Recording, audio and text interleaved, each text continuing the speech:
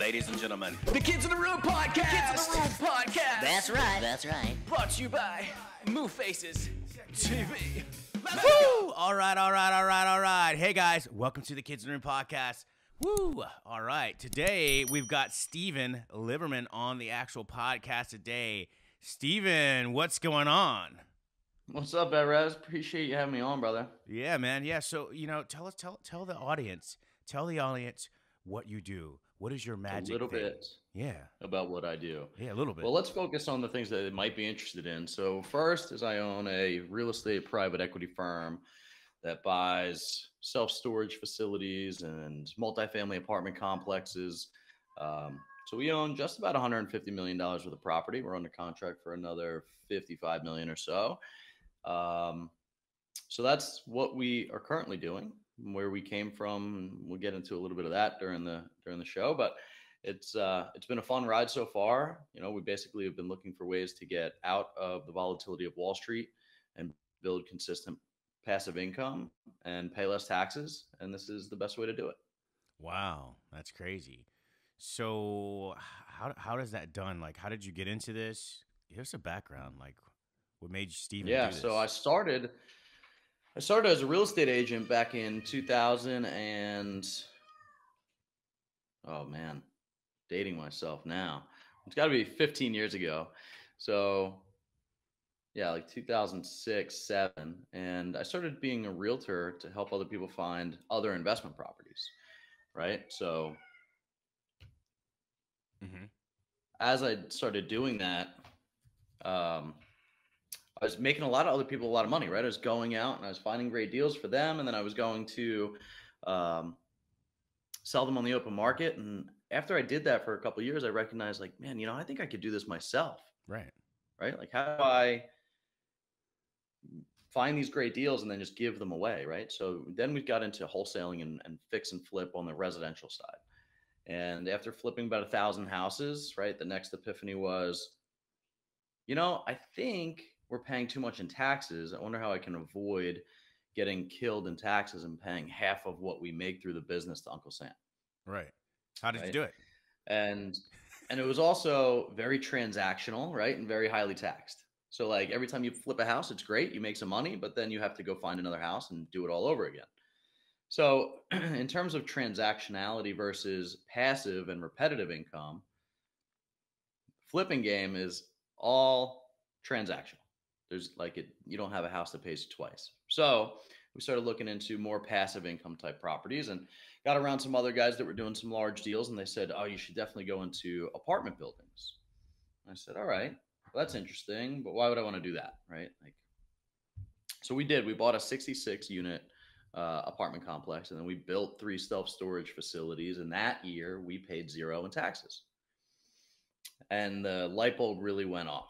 Right. We figured out that we could create passive income consistently, monthly, and pay less in taxes legally because the IRS tax code has these kind of carve outs for real estate investors. So we pivoted about 3.5 years ago. And then, like I said in the beginning, just kind of $150 million under management so far. We'll be at 250 by probably the end of the year. We'll be at $1 billion in probably the next 36 months. Awesome. So I got some quick questions. I definitely I think, you know, when we're talking about this, I just want to backtrack for a second. You actually mentioned that you had brought you went into real estate investment different than what you were doing priorly, which was flipping houses. Could you explain what that variance is?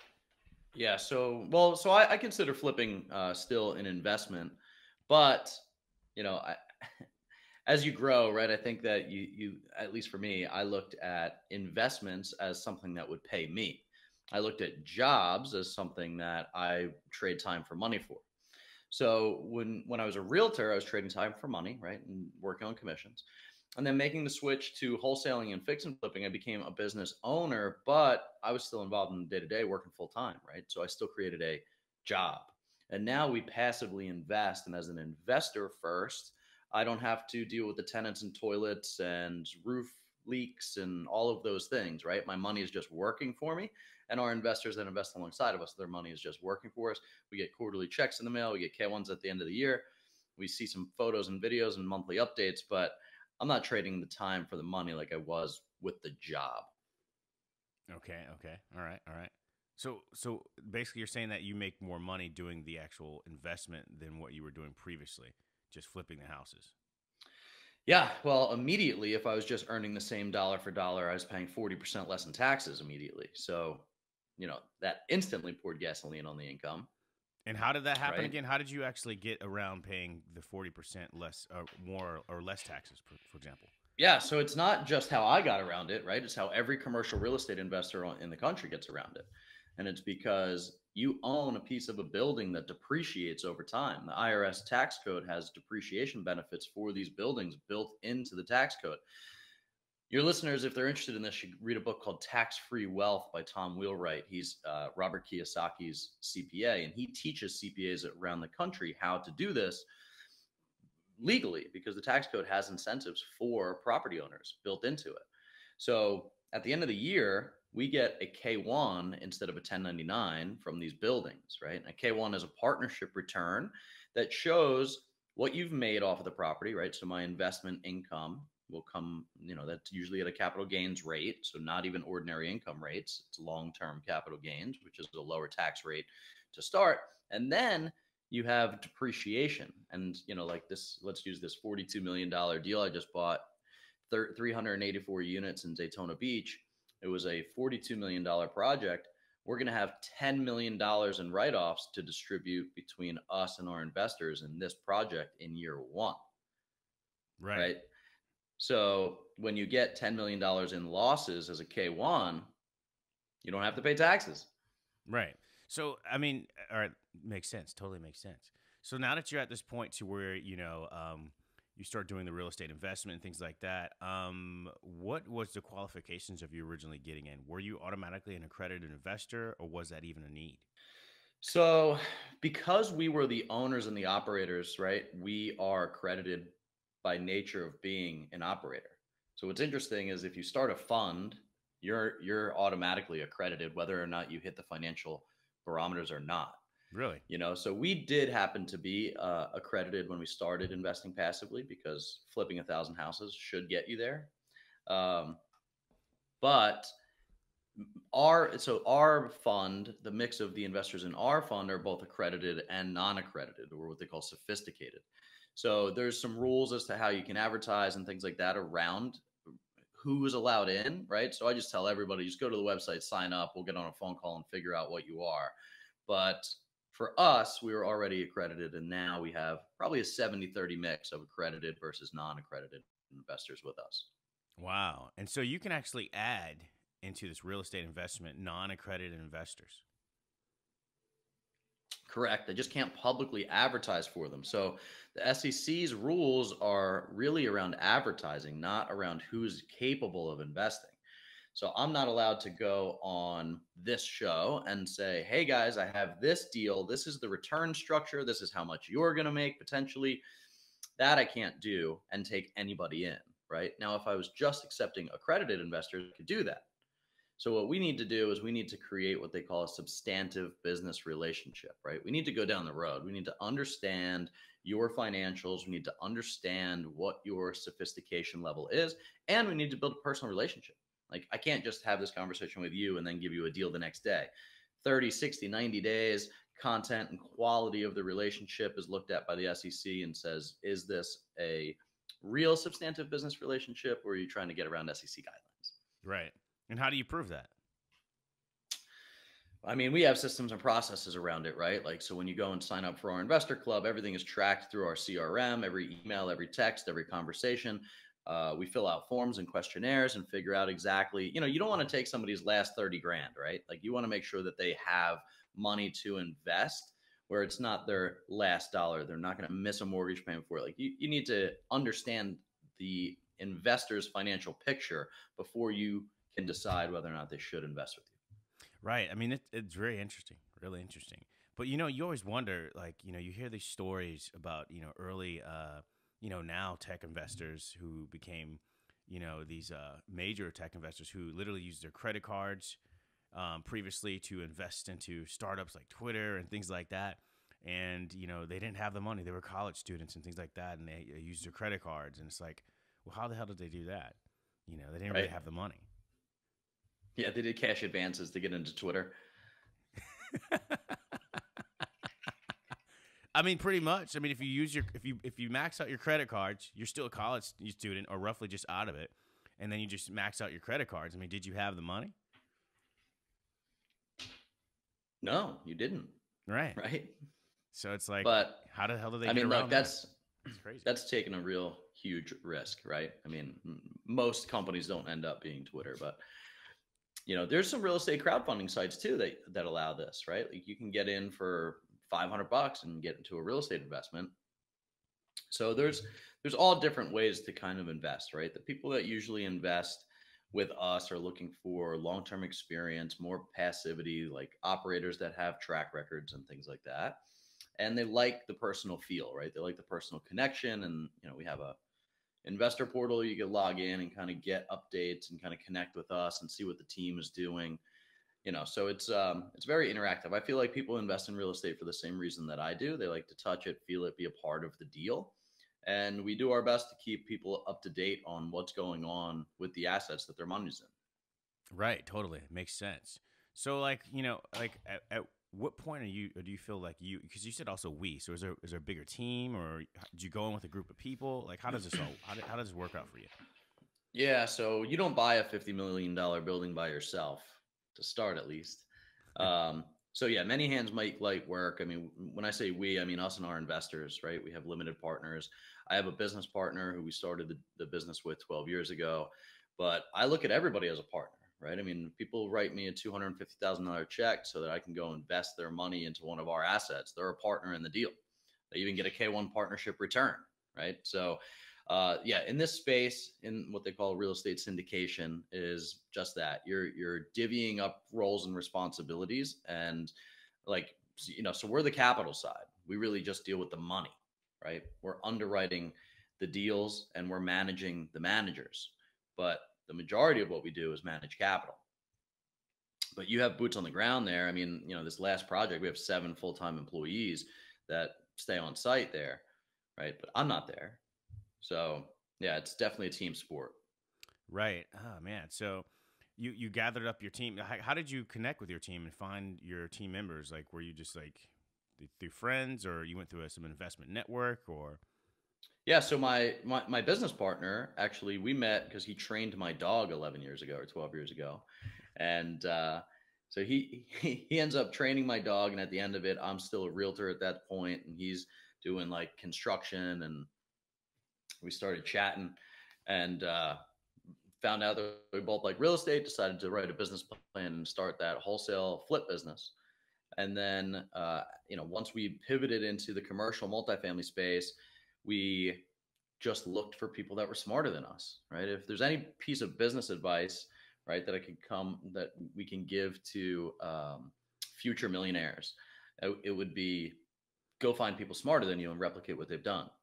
It's so we, our partner in the multifamily side has $1 billion of assets under management. They have 40 years experience. This guy's been in business longer than I've been alive.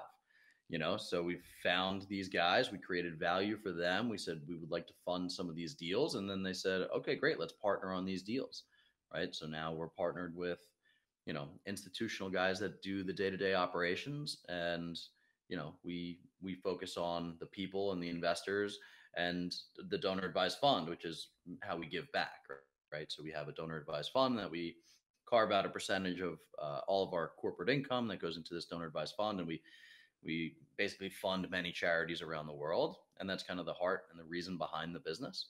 And that way we can stay in our lane, those guys stay in their lane, but we're partners. Right. So wait a minute. You said that the heart of your business is charity. Could you explain that? Like, what's going on there? Yeah. Well, so our tagline is invest with purpose, and we're big into. There's no shortage of need in the world, right? And I think that in this business, a lot of capital gets created, and it's kind of our responsibility to be able to give back.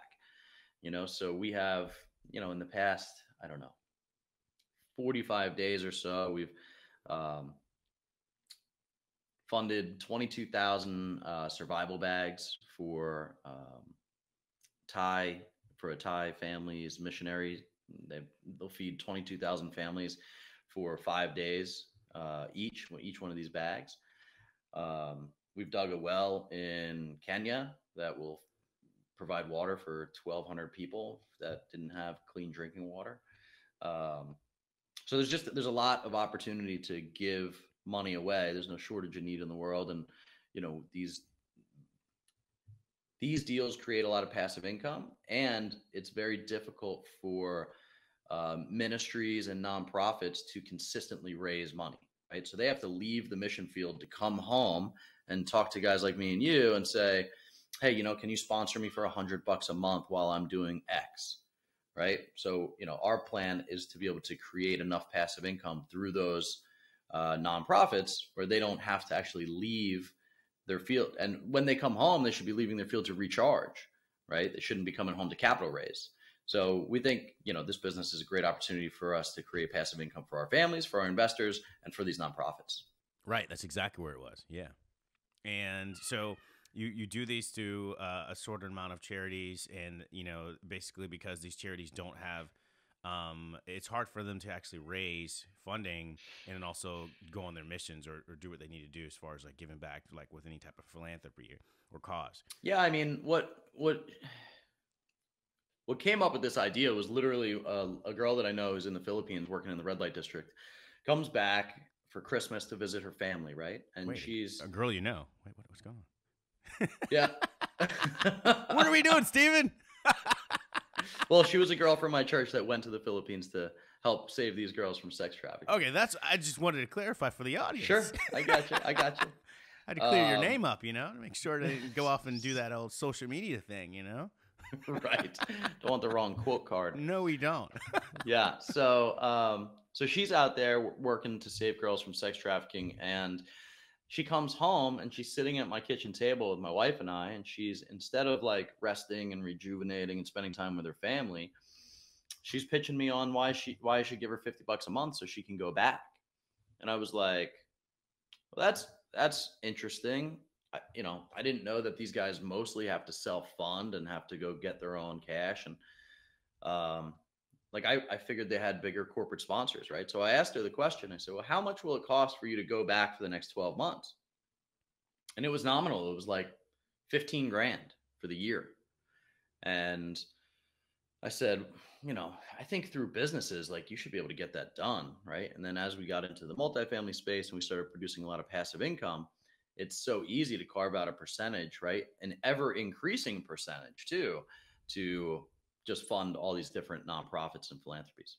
Right. Because like the beauty is like, you're helping people. You're also saving money in taxes. It's like, why not help out with a cause that you believe in?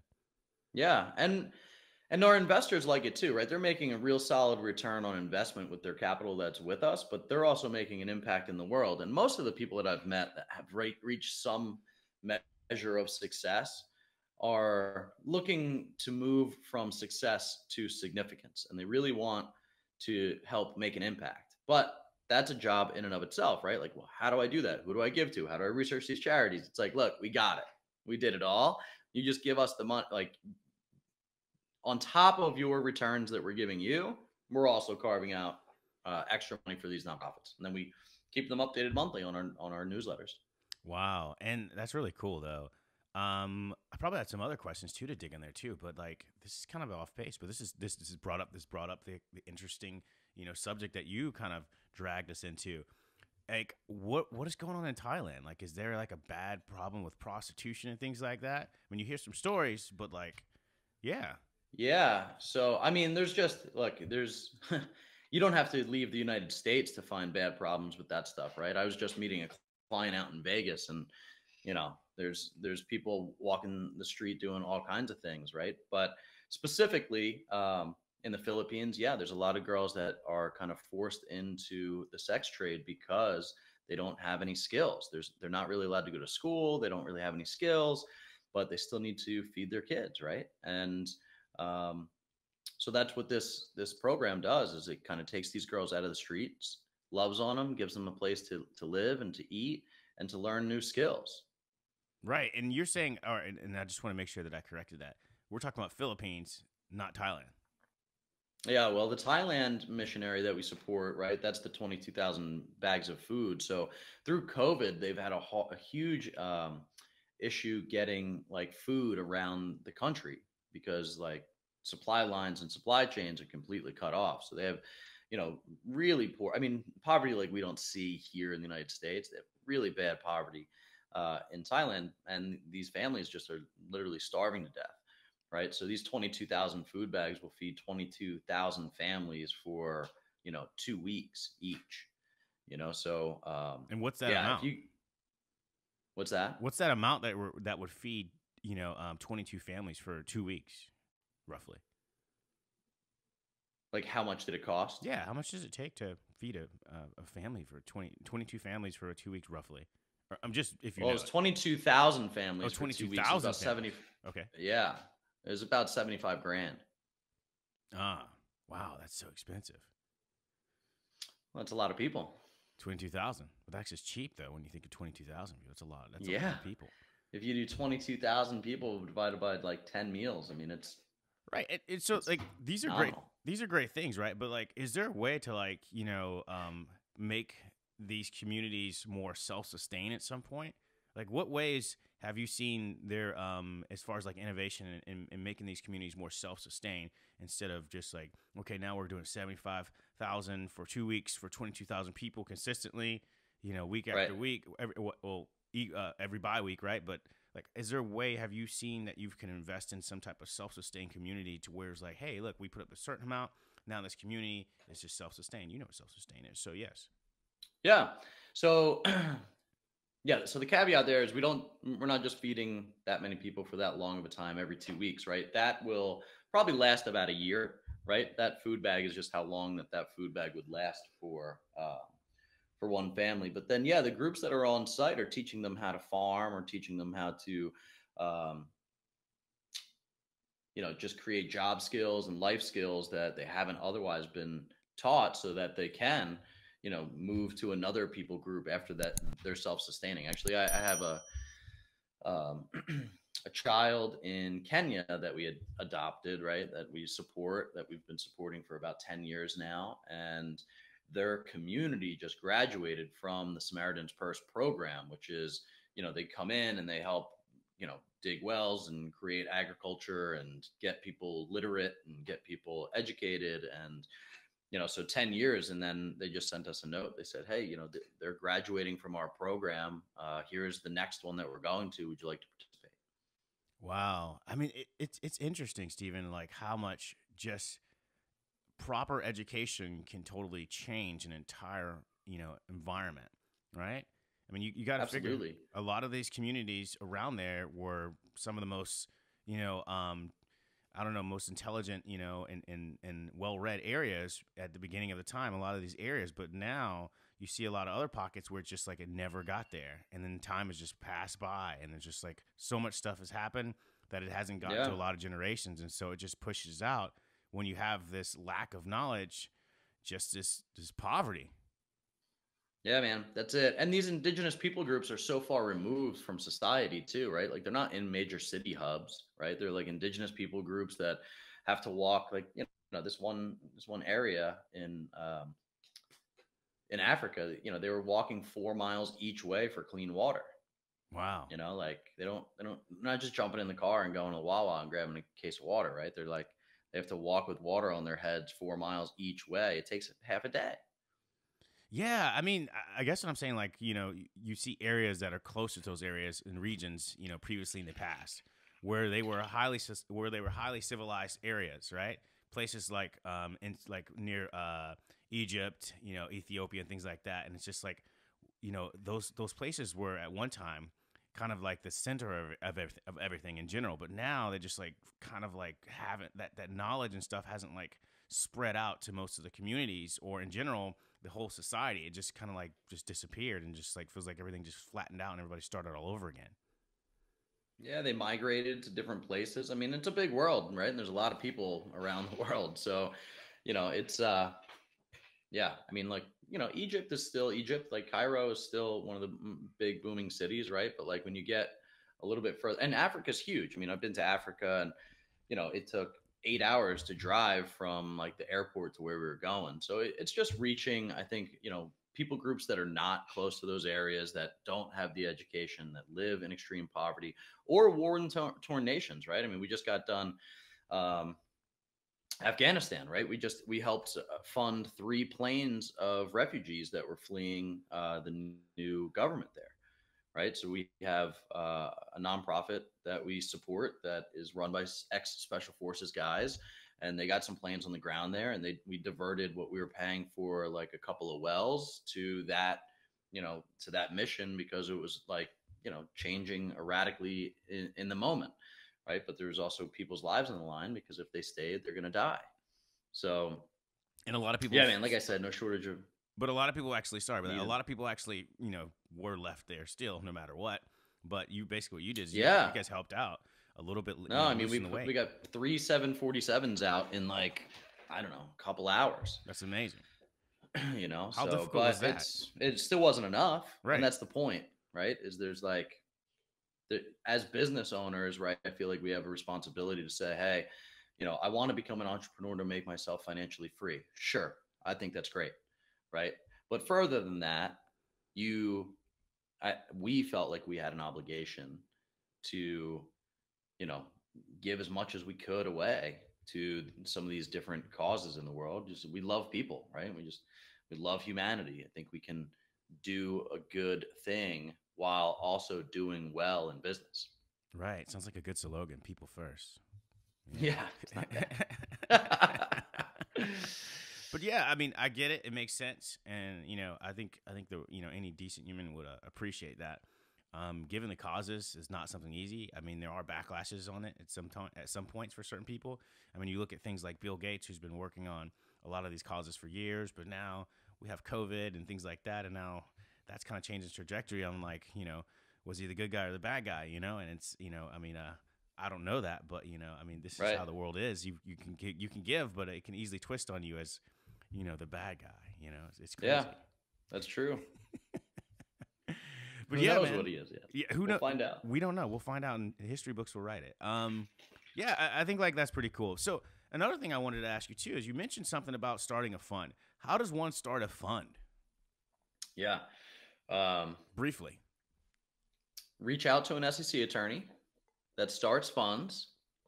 Tell them, I want to start a fund. They'll walk you through it. So literally it's between $5,000 and $15,000, right? And there's some rules and regulations that you have to abide by. And that's why it's important to have an SEC attorney. We have great attorneys that we can refer people to. If they sign up for the investor club and just ask for referrals to start a fund, you can do that. But then what, right? So it's like, hey, I started a fund, which means you're legally able to take other people's money. That's good. Now what? Right? Where are you going to find the deals? How are you going to underwrite the deals? How are you going to operate those deals? What are you going to manage day to day? How are you going to asset manage those deals? How are you going to communicate with those investors that just gave you their money, right? Do you have investors that will give you money? So there's a lot of, dominoes of questions on starting a fund, right? But the SEC attorneys that are out there are fantastic. They'll tell you what the SEC requires and how to take people's money legally, and then how to formulate what they call PPMs, or private placement memorandums, where you kind of disclose all the risk to the investor, and then let them know, okay, hey, you can subscribe into the fund or not.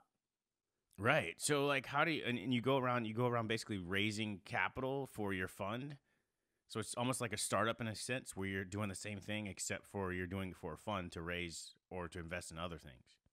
Yeah. So, for us anyway, it's a fund that invests in this very specific type of real estate class, right? I mean, people have funds for all kinds of stuff.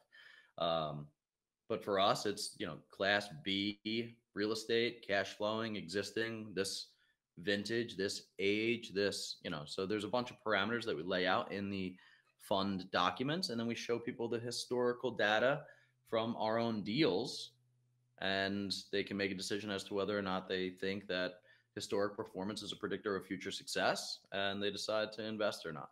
But what if you don't have any historical data? I think it'll be hard to get money, right? I mean, it's hard for me to give anybody money with no experience. So, how do you clear that hurdle, right? How do you either get experience fast, or how do you, and what, I think the easiest thing to do is, again, get around people smarter than you that have been doing it for longer than you and say, hey, I want to partner, and this is how I can add value. Like, I have a network of people that I think I can bring money from. Would that create value for you as an operator? And then you partner with them, and now you pitch their track record versus yours, because yours is bleak.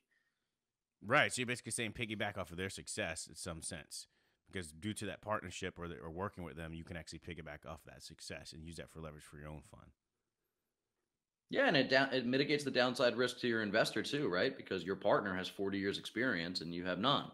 So yeah, I think very smart people often piggyback off of other people's success, and there's no reason to reinvent the wheel. No, I totally get it. I mean, that's kind of how you're leveraging yourself through society and pushing yourself up through the ranks if you're more strategic about it, for sure.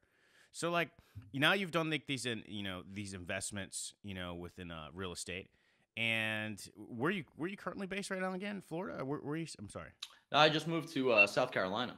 Oh, you live in South Carolina, South Cackalack. That's right. Where were you living at prior? Jersey. Born and raised in Jersey. Jersey to South Carolina. What? Wow. Jersey to South Carolina. Why would you do that? Yeah, tell us more. Taxes.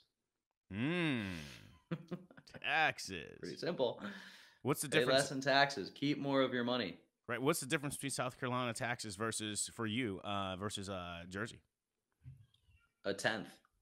Wow. So did you move down there and just built a house, or you just brought something on there? And like, how long have you? No, so we were down in Hilton. We were down in Hilton Head on vacation with the family, and being a real estate investor, I'm like checking out Zillow as we're driving by places, and I found a house that looked like a really good deal. We came, we saw it, we bought it, went home, sold everything, moved. Wow.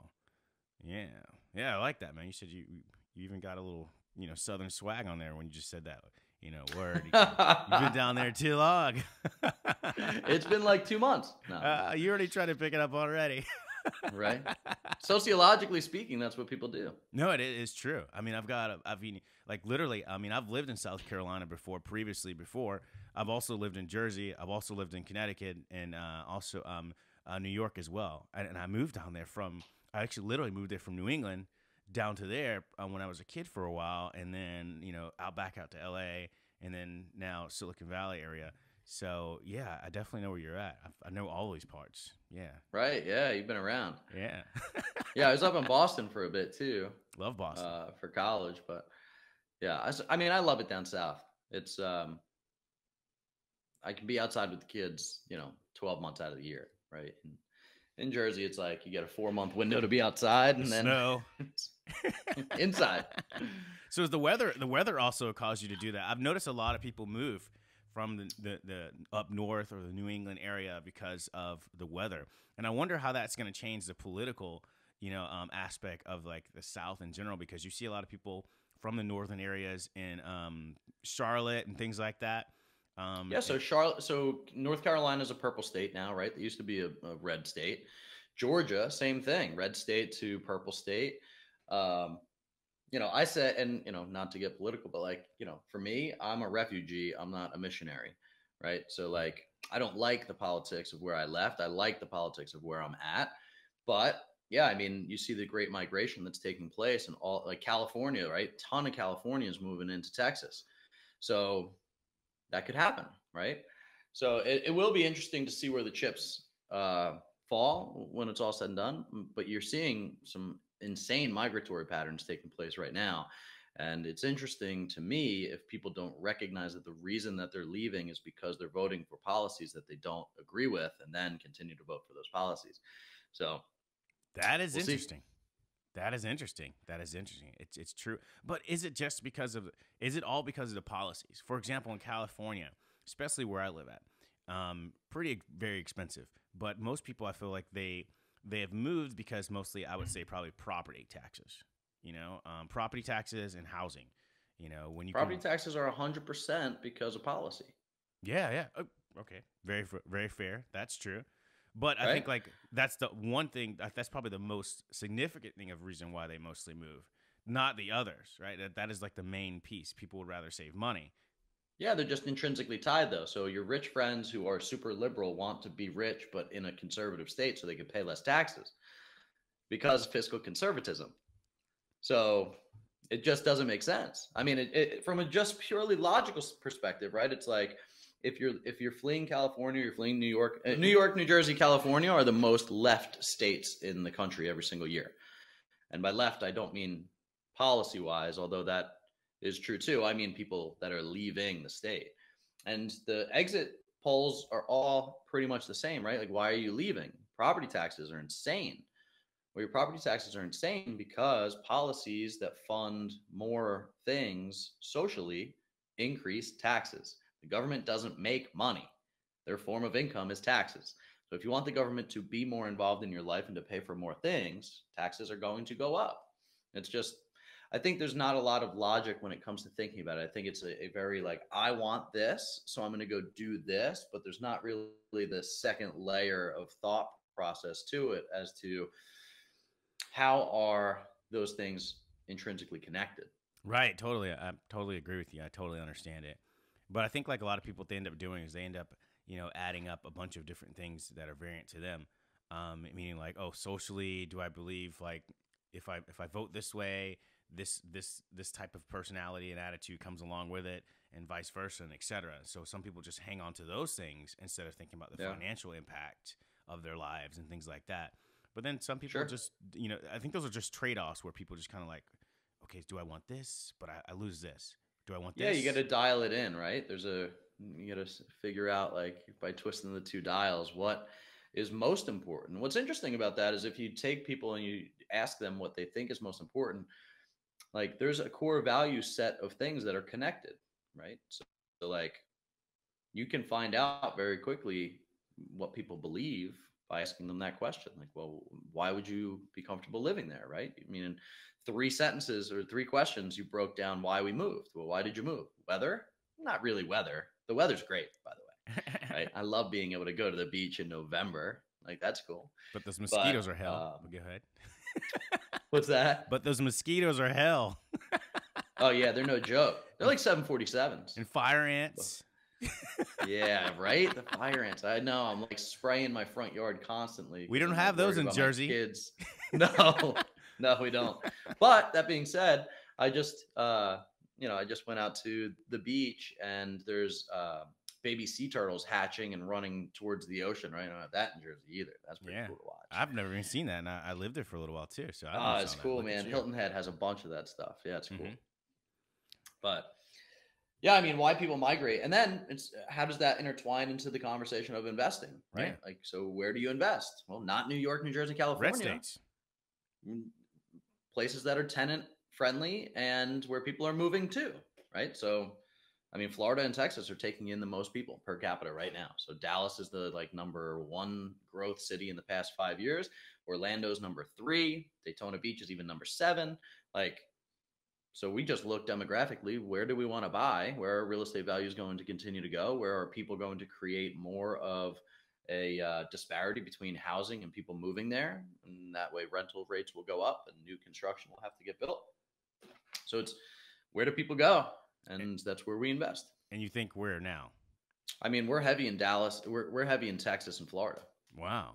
Why not move to Texas, or Florida? Instead of South Carolina. I don't know, man. You've been down to Hilton Head area? It's beautiful down here. It is. I fell in love. I fell in love with the live oaks and like the Spanish moss. I thought that was super cool. So, and I like we like smaller cities. So like Savannah's 25 miles away, Hilton Head's 5 miles away, and it's not a real big town. So I worked in New York for a while. I've lived in Boston. I've done the city thing. Now with little kids, it's like let's just live on a nice cul-de-sac where they can ride their bikes and chill out.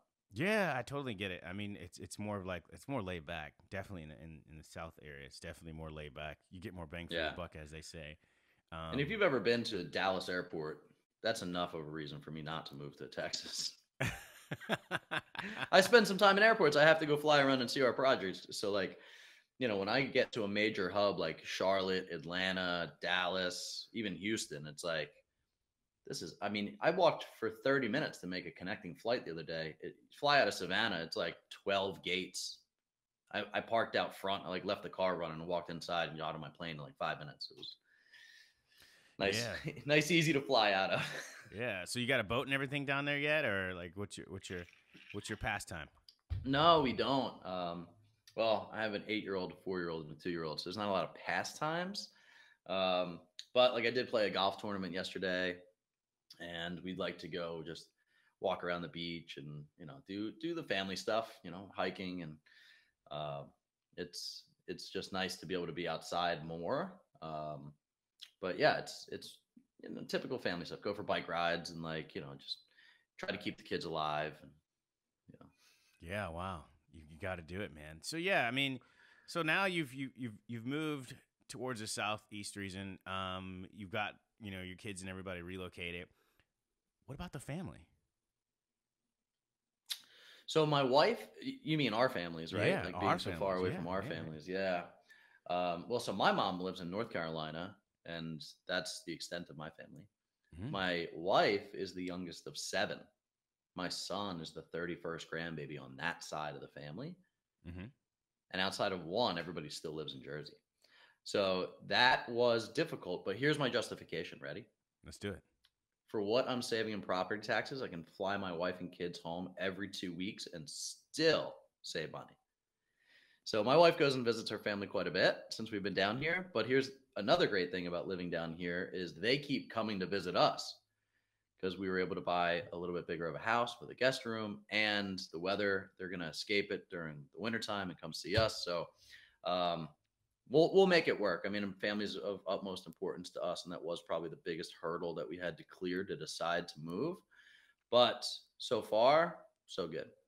Yeah, I mean, there's also the things like what I've heard the complaints is I feel like not every person is open to move towards the southeast.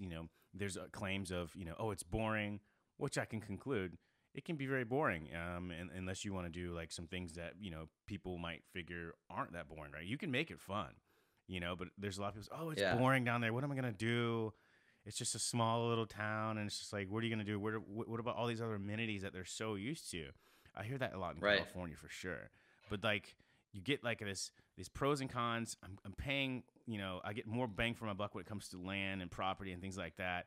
It's more peaceful. I have, I'm not so close to an actual another house or building or whatever it may be next to you. Everything's not so enclosed. It's a little bit more space. You can breathe. But at the Yeah. same time, there's some other things that you do lose. And it's, I think it goes back to what you said too. What's more important to you at a certain value, and then leaving all your friends and the people that you live near. Now you're moving down to South Carolina. They're all that you've kind of been living with around for years. They're not able to just up and go, and like there's this routine that happens after years. You just change it all up. How does that work? Yeah, it's a stick in the spokes. It changes everything, right? But I think it depends on your station in life, right? Like I have a young family. Most of my time is spent with them anyway, right? Like family and friends. Like we probably see family and friends more now that we've moved because it's intentional. When it was, hey, I live 5 minutes down the road from you, you still don't see those people for months at a clip, right? And when you do see them, it's in passing. And because they're so close, it's kind of like, well, I don't need to see them. They're right here. There's no intentionality behind it. For us, now it's like, come down, make plans, stay with us for a week. I'll come up. We just went to my niece's wedding up there. We stayed for a whole week, and we got to see everybody for at least a full day each, family member. And, so I think it is your station in life. Like when I was young and single before I was married with kids, like I wanted that city life, amenity rich. Like I want things to do. I want to be out until 2 a.m, like go have fun. Now, look, I wake up at 5:30 in the morning. I'm in bed by 10 o'clock. Like if the bars don't stay open past 11 here, which they don't, by the way, I don't care, but I'm still 25 minutes to Savannah. So my wife and I want to get a date night out and like go to a little city. Savannah's a great little city. So, it's really the balance. And like, where my business partner moved to, he just bought 52 acres in North Carolina. Like he's out there. It takes him 30 minutes like 15 minutes to get to a grocery store. For me, I can take my golf cart to the grocery store. Like it's Hilton Head, like the whole way to Hilton Head is built up, even though it's a smaller town. It has everything that I had in Jersey. Yeah, too. I mean, a lot of people who move to Hilton Head love Hilton Head, and a lot of people that love Charleston. You know. Yeah, so I haven't been to Charleston yet, but I hear that's a real fun city. Yeah, And a lot I'm of about 90 minutes away from it. a lot of people love Chucktown. I think that's probably the most popular area in South Carolina that people can vouch for overall. I mean, Yeah. Columbia, South Carolina, it's here and there. It's nothing to shout about. Right. You know, you've got other than that, there's the other places around it nobody cares about. I mean, predominantly, right? There's Greenville, it's hit or miss. You Yeah. know, Rock Hill, it's hit or miss. And then you know, other than that, the only biggest attraction I would say that most people talk about is definitely Charleston. It's definitely Charleston.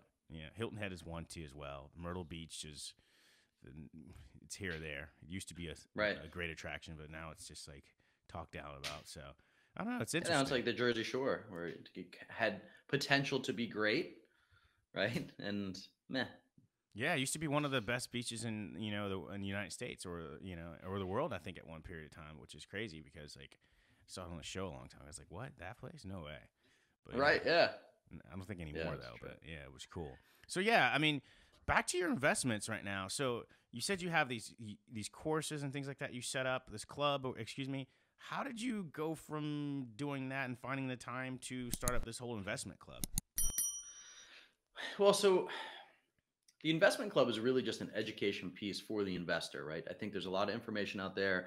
I think the number one reason that, we like to educate people is because a lot of people don't know that they can invest directly into these types of assets, right? Like when I bring it up to people for the first time, they don't typically know that they can be a partial owner of a $50 million project by knowing the right people. And when you start to have that conversation, right, I think people intrinsically or inherently know and trust real estate. They understand it more than the stock market. The stock market is extremely volatile, but there's trillions of dollars of people's retirement accounts in the stock market. My dad passed away 7 years ago. He rode the market down during the crash and then didn't live long enough to ride it back up. So what happens? Your wealth is decimated. That's it. You don't get to pass that generational wealth down because you've lost it, right? It's a game of musical chairs is how I felt about it. So how do we figure out how to insulate ourselves from that game of musical chairs? And it was real estate. And, part of getting people to know, like, and trust us is the podcast, the YouTube channel, like signing up for these investor club things so they can jump on calls with us and ask questions and meet the team, and ask the YouTube channel, like signing up for really understand. Because like in a REIT on Wall Street, you don't know who to talk to at that REIT, right? They're invested in a bunch of different things. And you have an investment advisor that's not even in contact with the REIT that you're invested with. Like with us, us, like our investors, like we have a 92% reinvestment rate when we give money back to people. So, it's an important thing to educate the investor because educated investors make wise decisions, right? So the investor club was just a vehicle to do that, to get people to really understand more and then give them newsletters and content and things around even what we learned from going from the single family space to the multifamily space. Wow. Giving back people first. Yeah. It's really just trying, people don't know what they don't know, right? Like I didn't know that I could pay less in taxes. I didn't know that I could create generational wealth. I didn't know that, these types of things were available. I was always taught to go to school, right? And wait, you said you were always taught for the wealthiest people. Oh, hold on, sorry. You said you were always taught what? To go to school, get a good job, and invest in my 401k. Right? Okay. I think most Americans are. Go to school, get a good job, work hard, save your money, and then put it into your retirement account and give it to somebody else to manage. The wealthiest people I know don't do that. Right? So, if wealth creation and wealth preservation and passing on generational wealth is important to you, then I think you should be in control of that, right? But a lot of people don't know how to be in control of that. And real estate syndications are a way to do that.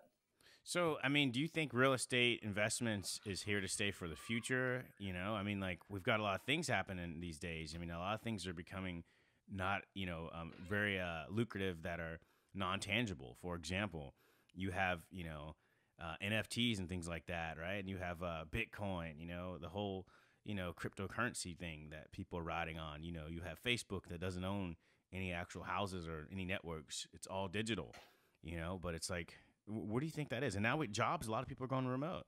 Yeah, so that's why you have to choose your asset classes very carefully, right? So like we do multifamily apartment buildings. People always need a place to live. We do self-storage facilities because people always need a place to store their crap because we're a nation of hoarders. But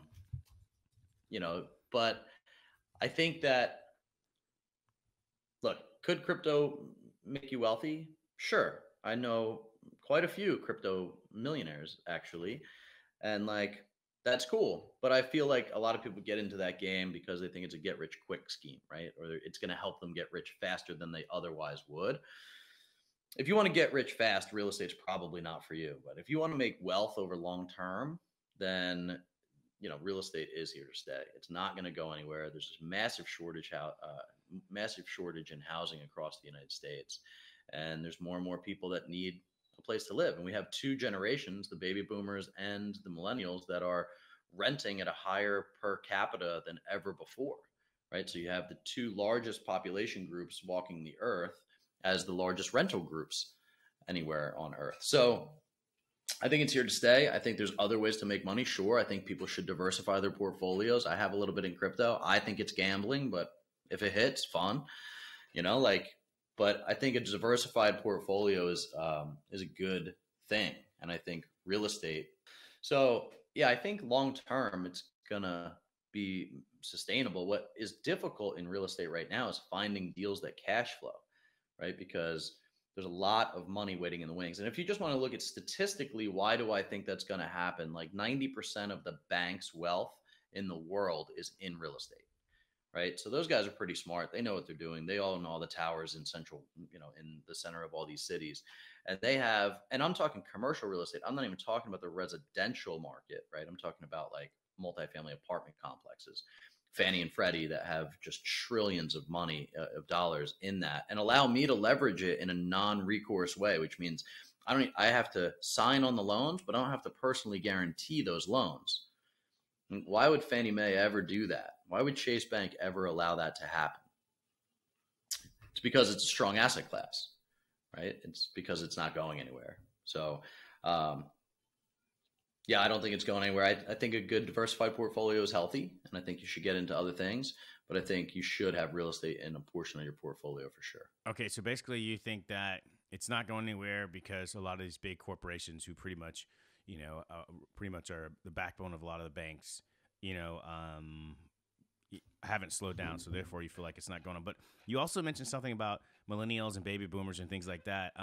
Why do you think there's a decline in actually buying actual physical housing? What do you think the change is? Well, I think it's two different reasons for the two different groups of people, right? For boomers, it gives them more freedom to move around and not have like mortgages on them when they retire. So like, for them, I think retirement is coming a little bit earlier, and they are living longer, and they need to figure out how to sustain their income that they've created through their 401k over time. And then for millennials, I think that they're settling down later. The average home ownership, I think, is up by like 8 years from one generation to the next with millennials. They don't believe that necessarily real estate is the way that's going to build them wealth. They're getting married later. They're having kids later, and they're trying to experience the world more after college, right? So we'll see how that works out for them. I'm actually very interested to see when I'm 90 how it worked out for the millennial generation versus the boomer generation, right? Because one has an additional 7 years of compounding and appreciation in real estate that the other won't have. So I think Forbes just wrote an article on this too, about how on average it's going to cost the average millennial about $1 million in retirement for not purchasing homes that much sooner. Wow, that's large. But at the same time, you don't know if that's 100% true unless you do the due diligence yourself and look at the real data and calculate all that shit. You have to look at the data, but all you have is historical data, right? None of us have a crystal ball, but the historical data is strong. This is true. The historical data, but it also depends on how you're calculating it, because you can calculate things to manipulate things to be in your direction if you really want it to. So you really need to look at those numbers and see how it's calculated. Yeah. I mean, look, I think math is math, right? I think people that are pitching you are going to skew it one way or the other. There Right. we go.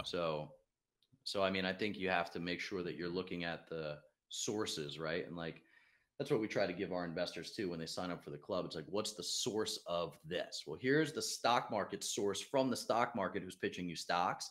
Here's the real estate source from the real estate source that's pitching nothing, right? Like just the data guys. And then here's it from the real estate guys that are pitching you real estate, right? So it's like, where is the data coming from? Certainly, what's the onus behind them giving you that data, and then making a decision. But I'll tell you right now, most of the people who've listening to this podcast just won't do it, right? Most of the people that start real estate businesses or go invest in NFTs won't do it either, right? Because as a species, we're lazy, right? And we're taught not to do that stuff. So I encourage you to, and I encourage your listeners to, and I encourage my listeners to too, because that is how you can really separate yourself from, the lemmings going off the cliff. It's knowledge, it's understanding, and it's understanding when you're getting pitched. I mean, I just told my 7-year-old this the other day. I pulled out a picture on a magazine, and it was Fidelity pitching savings bonds and EFTs, right? And it said like, these no fee or low fee EFTs and savings bonds, blah, blah, blah, forged in steel or whatever. And there's like a big steel mill behind it. And my little girl was like, look, Dad, this is super cool. I was like, that's not cool. That's a sales pitch to keep you poor your whole life. And she was like, what? I was like, look, everything that you look at, from the shampoo bottles to the NFTs to the EFTs, somebody's making money. And if that somebody's not you, you need to look at the source, because everybody's pitching you constantly. You have a million inputs a day through TV and commercials and podcasts and whatever that are trying to tell you how to think for you. There's only one person that can think for you, but it takes work. And you have to do that work, or you can't complain. No, you're right 100%. So basically you think, NFTs, these are ways to make money, but you need to really probably investigate the source. Sometimes it could be like a lot of people just trying to, get you involved, but you might not be profiting so much. I guess it matters. Yeah, I mean, I was part personally of a rug pull, right? Where these guys, they hired these influencers. They did all this marketing. They went crazy for this. It wasn't an NFT though. It was, one coin, right? Whatever kind of coin it was, right? Right. And then they raised $50 million, and then they rug pulled it out, and they made $50 million. And I put $5,000 in it, like whatever. It was a gamble. I knew that, like no big deal. But yeah, I think a diversified portfolio based on real world data and analysis from your own brain space is the only way to build a portfolio healthily, right? And my parents didn't even do that. Wow. Like, it's not taught to go and do your own research. It's taught to believe the man in the suit. Don't. Don't believe the man in the suit. That sounds like a good book title again. We got another book title. Don't believe the man in the suit. Here we go. Yeah. Partnership. Fund it. Yeah, there we go. I don't know. I think that's a great, I think what you're saying, it means a lot, and it's a great trajectory to think that way. I also wonder, like, as we move on towards the future and technology keeps on advancing itself, times 10x to 20x and et cetera, now you can actually go, to freaking Mars and buy, property. You can buy property on Mars if you want to. You can go literally online. You might want to start investing earlier, get the kids involved. That seems like going to be the future. Real estate's cheap right now, just to let you know. It's on the cheap. It's really cheap right now. You get lots of acres there. 100 years from now, it's going to be worth a lot. Just to let everybody know. Yeah. This is not investment advice, nor do I represent. I will represent that. I will put my foot down on that. Get you some land in Mars, baby. Yeah.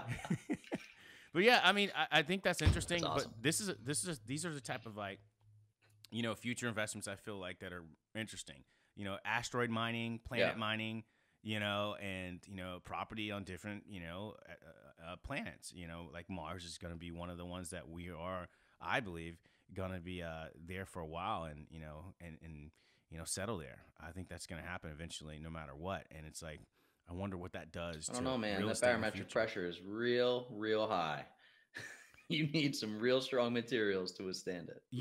That is true. But, as humans, where there's a will, there's a way. We've done a lot of things and we've said, I don't know. But as humans, we've tend to be, this resilient type of species where we've just figured it out. They said rockets weren't reusable, but we figured this shit out. Yeah. There's a great book called The Future is Faster Than You Think.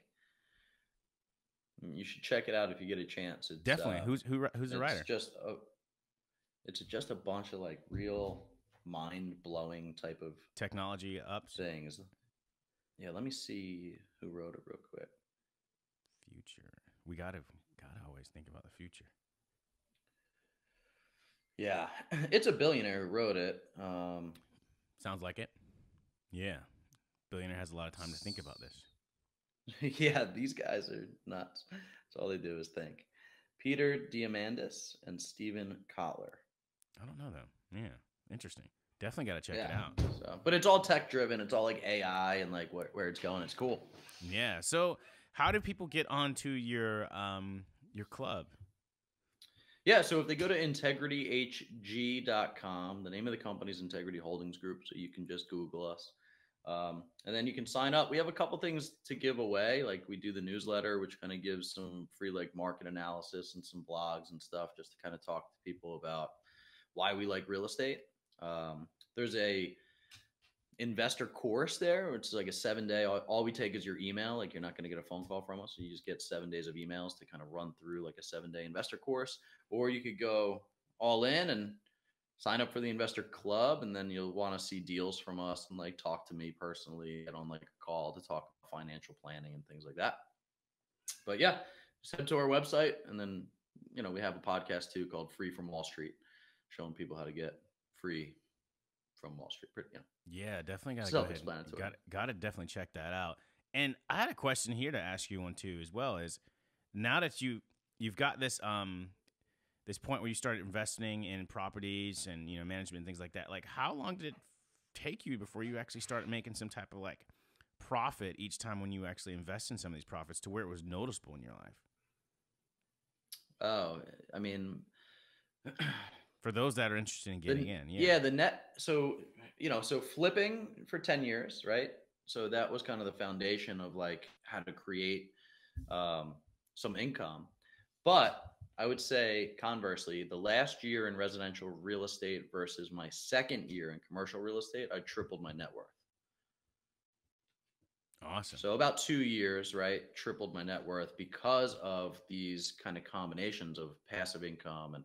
But when our investor, so if you're a passive investor, right, you should be getting checks from us in 90 days, depending on the project, right? And get quarterly checks on your investment that you're putting in. So you should start making money right away.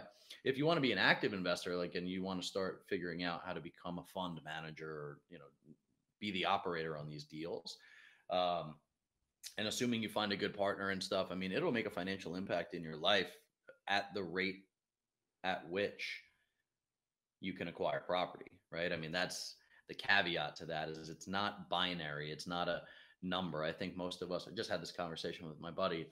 A lot of us think of things as binary, as if is it or isn't it, or how fast is it or how slow is it, but it's not, right? Life is based on a continuum. On this spectrum of things, to what extent can it change your life? To what extent will it happen quickly, right? So it really is very subjective. I can't give you an objective answer because it wouldn't be fair to tell people that they could do it too. I've seen people do it faster than me. I've seen people do it slower than me. So it's to what extent they want to work hard. How was it for you? Yeah. So for me, again, 2 years, tripled our net worth. I mean, we were making a good living, and then in the next 2 years, and it probably took us a little bit longer for it to make a real financial impact in our lives because the first 3 projects that we did were ground up construction. There's no cash flow for 2 years, right? So, if I had to do it again, I would have probably bought a few more cash flowing buildings in the beginning and then built some new construction. But either way, we're grateful for those deals. They got us into the space, and we had a great partner on that space. And we just sold all three of our self-storage facilities this month. So it can happen very quickly, assuming you have, credibility with your audience. They know, like, and trust you, and you have operational partners that have a long-term track record. Then it can happen very quickly. Yeah, it's totally cool.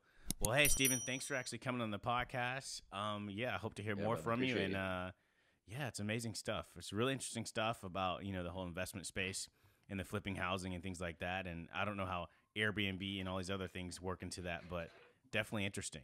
So I'll definitely invite you back on. A million ways to make money, right?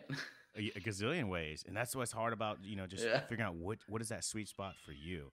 But That's definitely. it, right? The riches and the niches. The riches and the niches. There you go. And again, where can people find out more about you? Yeah. So Free from Wall Street is the podcast, and go to integrityhg.com. Awesome. Well, thank you, Steven. Hang on for a second. We got to make sure it uploads. All right. Cool. Thanks, brother. Appreciate you. Likewise.